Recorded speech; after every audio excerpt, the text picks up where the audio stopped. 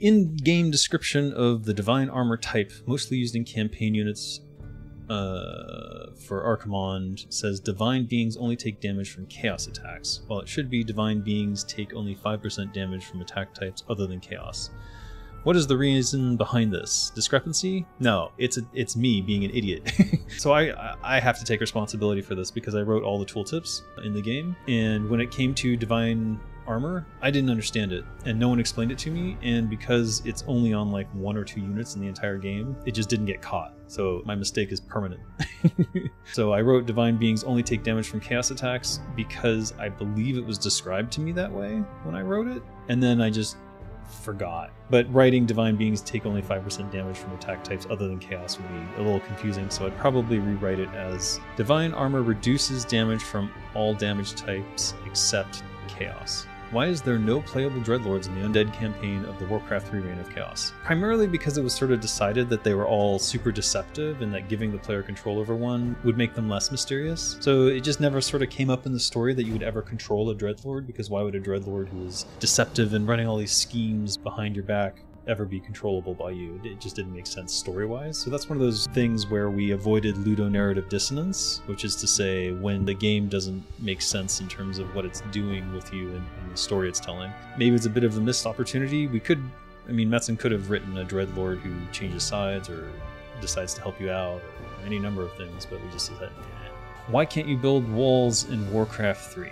So there was debate about this early on in development. I vaguely remember some of it, but effectively it was just that pathing was difficult enough, and then adding an additional layer of the player being able to build walls and cause more confusion would have been too much for the pathing. That might have been a cop-out, I think, later on, because we sort of figured out how to do pathing with like trees being knocked down and then potentially being resurrected and things like that. But I think at the time, given the limitations of the specs, maybe it was just too much. Ultimately, we decided that, you know, you could use farms as walls, but I agree that it would have been interesting to have real walls, and I think that it was always kind of the split, but it was just decided that technically it was not achievable at the time. I imagine that could have been changed at some point, but we didn't. In regards to the Warcraft 3 engine, how much of it was used in World of Warcraft? What happened with the Alpha engine? This is sort of two different questions. So the Alpha War 3 engine became the normal engine, so nothing happened with the Alpha engine. And then in terms of how much of it was used in World of Warcraft, all of it. It was literally a code divide, and then now World of Warcraft builds on it. So 100%. Or at least it started that way. How much of it was stripped out and whatnot, I have no idea. But effectively, WoW is Warcraft 3 with a bunch of stuff stacked on top of it, which is quite interesting to think about. But if you've ever seen like some of the more complicated user-made maps, I think you can see how that's true. If Mike O'Brien's vision prevailed, do you think that strategy genre would be different today? Yeah, maybe a little bit. But if you think about it, how many RTSs that came after War 3 kind of copied the RPG RTS model that we did? Not many. Assuming that they would have ignored it the same way, nothing much would have changed. Would the strategy genre be different today? Potentially, but in ways that I could never possibly fathom. I just don't have that sort of level of backwards prediction. Like, I can't imagine what exactly would be different. Maybe Warcraft 3 would have utterly failed. I don't know. How long did it take to make a level in Reign of Chaos and the Frozen Throne? It's a great question with a very complicated answer, but let me break it down as simply as I can, which is to say that if it was a very straightforward map, like let's say that it's basically a few things happen in the story, but no big deal, so it's just going to have an intro and an outro cinematic, and the main part of the mission is that you're going to fight a couple AIs, and that's basically it. You know, that's something that would take like 1 or 2 weeks, maybe 1 week, or even less, just to get it done in some way, especially if it's a smaller map and an early map. If it was a more complicated trigger map and like all sorts of stuff is going on, like the culling, for example, I remember it being almost 2 full months of me working on it. So the more that complicated the map, especially if you're like making your own AI and doing stupid shit like that, gonna take a long time. I know that this question's in relation to planning things out, like for people who want to make their own campaigns. I would allot 1 week for simple maps, 2 weeks for large simple maps, and then for anything that's like has a complicated premise in terms of like, you know, there's going to be a lot of triggers, dungeons for example, where you need to have a lot of unique things and events happening and interesting stuff to find, then you want to allot at least 4 weeks, at least. And if it's a specifically a very complicated thing that you're not sure if it can even be done, 8 weeks for that map. Have you made any Warcraft 3 maps in your leisure time? No. No, I don't have any side projects or joke maps. Who came up with the jokes in Warcraft 3's ending credits? I often like to play the last mission again because I wanted to see those credit animations. Alan Dilling made the ending credit maps. Between him and Sammy and the art team, I think he got a lot of input from them, but generally I think it was Alan Dilling. Previously you mentioned Metzen wrote Warcraft 3 mission stories and scripts, and the designers called dibs on missions that spoke to them. Can you talk about that process? Was there ever a fight over a mission? Why did you pick the ones you did? It's hard to remember, but basically I'll describe the process again. We would sit around a table in a meeting room and we would read the dialogue for the missions out loud. We would each take a character, so I would play Arthas or something, and we would do a reading. And then at the end of that, we didn't necessarily choose right then. It potentially could be assigned to someone. In the case of the Culling of Stratholme, it was just a mission that really spoke to me, and so I immediately called dibs. And I remember Scott Mercer getting a little bit upset about it. He's like, I didn't think we were doing that. And I'm like, well, I don't know, I wanted the mission. Did you want the mission? And he's like, well, no, but I didn't know we were calling dibs on missions. And I'm like, well, now you know. Sometimes it was like, oh, it's a dungeon mission, Dave should do that. And it would just get assigned to me that way. Like the Dungeons of Dalaran didn't particularly speak to me, but because I was known for doing good trigger work, and a dungeon mission tends to need good trigger work, then I would get assigned the mission and things like that. And then anything with like a super complicated premise, like, oh, it has to have this wagon cart that moves around on its own, and it's not going to be AI controlled, so it all has to be done in the triggers. That would go to Michael Heiberg, because he was our lead tech designer, basically.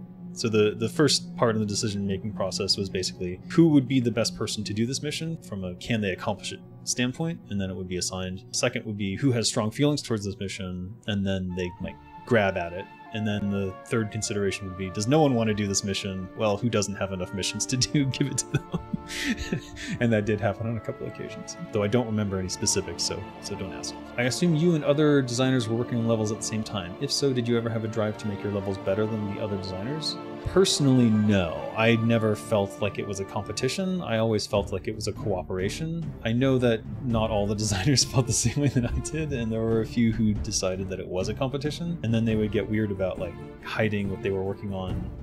I'm not down for that. If I did something cool, I share it with everyone, and I want everyone to do the same. There was sort of like a mentality among a few people that like it was like a competition and the worst level designer would be fired or something like that, but I just don't think that was necessarily the case. And also it's better for everyone if you're more cooperative in sharing ideas, because like who cares if you had some cool thing in your map, like if it could have been used in other maps too, you should share that and like then make everyone stuff cooler, and then the whole game becomes cooler that way. And I think the more people who have that mentality, the better overall it is for the game. And luckily there was enough people on Warcraft 3 that there was a lot of info sharing between us, except when time did not permit. But you could always go to other people for help when you needed it. What were some of the asset limitations you may have had as a level designer, and do you have any examples of how you got creative using something not the way it was originally designed? Oh, it's so hard to think off the top of my head. I know we would do things like, actually let me show you. Let's go to Dungeons of Dalaran. So there were a couple tricks that we did use. We would repurpose things that weren't necessarily meant to be used that way. Like this, for example. This is actually a super shrunk down thing that I put on the table as a model, and then there's a way to play with the Z-axis. Anyways, that's one of the tricks, is that you could manipulate the Z-axis. Shrinking things up and down, and like this is meant to be a background thing, not a model on a table. Like that's one of my favorite things to do, which, you know, sometimes infuriated the artists because they're like, no, it looks goofy, but whatever. And there are other tricks where you could use special effects to pretend it's like a flame trap. Here I put lightning strikes on the doors when they opened, just for fun. Oh, there's a secret there. I forgot about that. And what else? Like the usage of the runes wasn't really a thing. I just made it a thing. I've forgotten the question.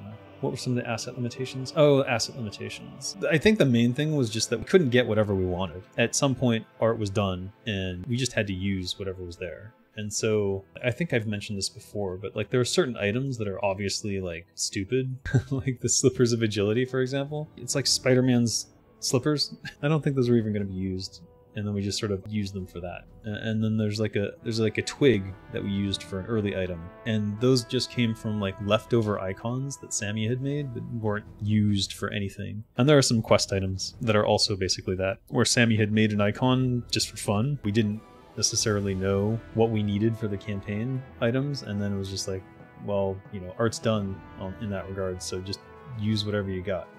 And so we did. There's a lot of them. Most of the keys, I think, ended up that way. There was a period where we spent like almost a whole week just going through all of the random art and like picking stuff out that we could put in and use for something. And that was cool. Hopefully that answers the question enough. When starting a new level, would you have to do any research on existing locations or other media as reference to the levels you would eventually build? No. No, we didn't. Because at the time, you know, what reference was there for most of these things? It was kind of like vague maps, and like maybe there was a Warcraft II level that you could look at, but not really. For the majority of them, we didn't really look at anything. For example, for Stratholme, I didn't look at anything. I was just sort of like off the top of my head, this is, I guess, what it would be. A lot of it was sort of like on the fly kind of stuff, because either nothing necessarily existed for it, or concept art existed, or the stuff in the previous game was just so old and archaic that it wasn't worth looking at. We probably could have done more due diligence there, but yeah. If you are making a location that is supposed to be something, certainly you should do some research. And also, when you're initially laying out the map, you have to consider all of the things that you need to have happen on the map, and you kind of want to build areas for those functions, and then build areas in between. That's sort of how I would do that. How would you playtest your levels? Did you rely solely on QA and their feedback, or would you and the other designers play each other's levels and give feedback beforehand? Whenever anyone completed a level, we would have everyone play that mission, and that continued close to the end of development, but at some point it became like we just don't have time to play each other's missions because we need to complete ours. And at that point we began to rely more heavily on QA and internal feedback, and I think it was around then that the artists were kind of mostly done with their stuff, and so most of them will be able to play campaign missions and give feedback, and once it's done with the triggers and stuff, they would go in and do an art pass, and then we would get it back and we'd fix the triggers that they always would break. Then there would be a sound pass as well. So we relied on everyone's feedback, and I think the rushed nature towards the end maybe was detrimental to certain levels because of that. So I wish that we had continued that process the entire time and just taken the time to do it, as opposed to rushing through and everyone was like, I just got to finish mine, I can't worry about your stuff anymore. It's not a good attitude, but it was forced upon us by the schedule. Will there ever be a Warcraft IV? Well, you know, that's an interesting question right now. I think that the possibility of a Warcraft IV is maybe higher than ever. There's a number of things that need to be answered in terms of how is Microsoft's acquisition of Activision Blizzard going to actually work out, but I would say we won't really know the answer to that for another year, and that's assuming that it goes through at all, because there could be like an antitrust case and things like that. All sorts of things could make this fall apart. But I'm pretty sure it's going to happen, and once Blizzard is safer in the arms of Microsoft, I think that the possibility, especially given Phil Spencer's statements about like what sort of games he wanted to see, like he was talking about like, oh, I want to see Hexen. So he's clearly a classic games kind of guy, and maybe that department could be revitalized at Blizzard, but that primarily depends on how Activision and Blizzard are split, or if they are split. Like, does Blizzard become an independent studio, and then does Microsoft dismantle any Activision employees who are put in charge at Blizzard, which I think he should do. He should pull them out like the parasites they are. Oops, that was a hot take. If you had asked me before this acquisition, I would have said there was absolutely no hope of a Warcraft 4, but now that Microsoft has Warcraft in their IP base, or once that deal is inked and dry and solid and there's no antitrust, the possibility of a Warcraft 4 is higher than ever before. I don't know the exact statistics of it occurring, but higher than ever before, and that's a good thing, I think. What studios do you feel evoke the mentality of the old school Blizzard you remember? The good parts, not the toxic stuff. This is a good question, but difficult to answer until I've worked at those studios. What people propose their company culture is as opposed to what it actually is tends to be two different things. In terms of like who espouses that mentality of the old school Blizzard, I think a number of studios do, and ironically most of them have been under the Microsoft umbrella, which is to say that they're owned and funded by Microsoft. So In Exile is a good example. I felt pretty good there, though obviously didn't get to have a permanent job, but oh well. And I'm very excited for what Frost Giant is working on and what they could be. I know Tim very well, and we've had discussions, and I'm very excited about what the potential is for that studio and the company culture that he portrayed to me, and his mentality towards game development are very promising in terms of what Frost Giant could deliver. So those are two examples. In terms of other studios, you know, if I didn't work there, I can't really say. I have no idea, because they can evoke a certain mentality, but is it real? I don't know. The more I interview with certain companies and people, the more skeptical I become of their future potential to continue to make good games. CD Projekt Red being one of them, and Remedy has me worried a little bit. Again, I never worked at those studios, so just one interview is not enough to really tell what a company culture is. You kind of have to work there for almost a year before you're really going to understand what's going on. Though actually I'm getting better at it, and I can sort of figure out the company culture within the first few months. There's something to be said for that. But until I'm hired there, who knows? Or work with them, which is also potential to have happen. And that's it.